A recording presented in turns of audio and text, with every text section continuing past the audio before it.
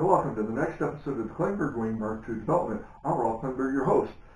Today you see me holding what I call the wingtip panel of my Klingberg Wing Mark II. It's about the last 6 feet of the wingspan. And I'm holding this here today because I want to talk about lightweighting this panel. I'm building 2 new ones.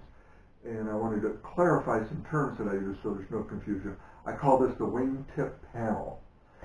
But you'll hear me refer to wingtip at this part out here.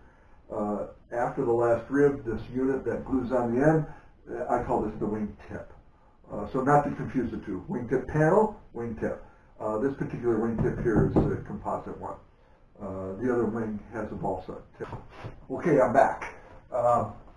What I'm doing currently is building 2 new wingtip panels because the original ones have been through so many modifications. I'm not certain that they're flight worthy anymore. And we're getting ready to get into some more heavy duty flight testing. Hopefully we're going to get into some higher altitude flight tests a little later this year.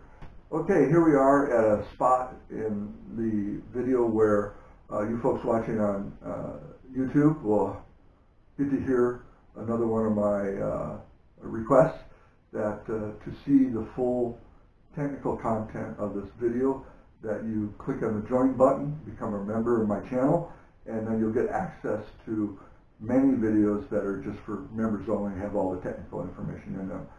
If you really want to help support the project, you go over to my Patreon page. There's a link in the description down below, and join up at Patreon and ask me questions, and I'll answer them, and just be part of a wonderful group that's really helping support the development of this aircraft. Please consider that, and as I always say, fly safe. Bye for now.